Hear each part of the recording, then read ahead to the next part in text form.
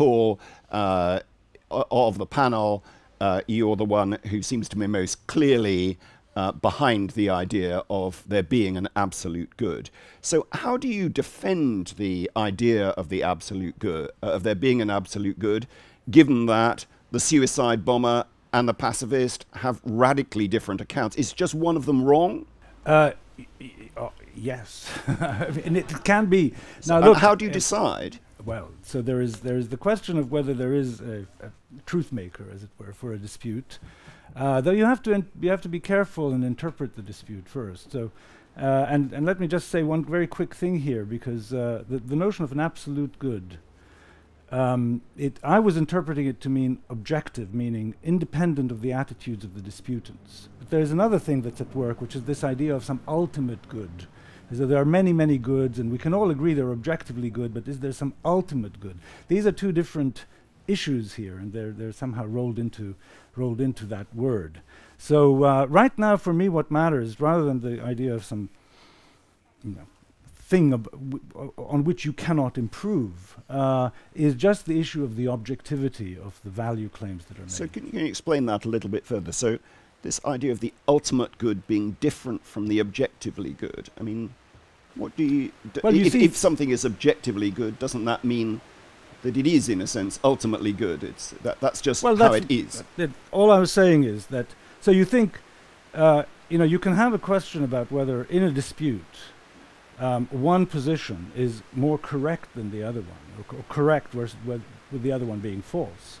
And therefore you can think that some acts are better than others, without necessarily thinking that there is some terminus to which we all have to aim. What we have to aim, suppose that the kind of morality we have is a morality of duty, okay, rather than a utilitarian one in which there is, as it were, some maximum happiness that we could strive for. Then in that kind of setting, what you have to do is, as it were, do what your duty calls on you to do, but without a sense that there is some ordering of states of the world in which one of them is ultimately best. Are you comfortable with that, Michael? Well, apart from disagreeing with it, yes, I guess I am. As I say, perhaps it's because you live in New York City and I live in Tallahassee, Florida. But I don't want to be a bore about this, but I just worry about absolute goods or moral realism of some sense like that, because I see again and again with people that I'm dealing with, not students and not so much faculty, but certainly outside, people who are absolutely convinced that they know the truth, that this is the truth, and if it's not up for debate. I mean, for instance, you and I might differ, for instance, about what the best kind of coat is to wear in this sort of weather. No, I've got a barber coat, you've got, something else. And I could well see that we might debate it, we might not convince each other, but we wouldn't go away thinking, well, a fucking moron that guy is, because he just doesn't see the absolute truth that barber coats are better than anything. And it gets a kind of rigidity about it. And that, I think, is what really worries me about the absolute truth thing. Is you might say, well, of course it doesn't mean to say that absolute truth isn't true, but it makes me very uncomfortable about accepting it. And experience has taught me in my 78 years that if I'm uncomfortable about accepting something, it's probably because there's a moral nag behind it somewhere, and I'm trying to paper over something. And that, so as I say, that's more or less where I stand. Obviously, and I think this is a good thing, I'm inquiring rather than telling you. And for me, it's a dialogue usually with myself, but I'm happy to make it with others too. So, Paul, absolute good is dangerous here. Yes, now let me, this is a very, very good little bit of reasoning to have out on the table, because I think it moves many people, and if it moves somebody as distinguished as Michael Roos, it's very, very important to see whether there is anything to it. And the answer is there is nothing to it, to be provocative.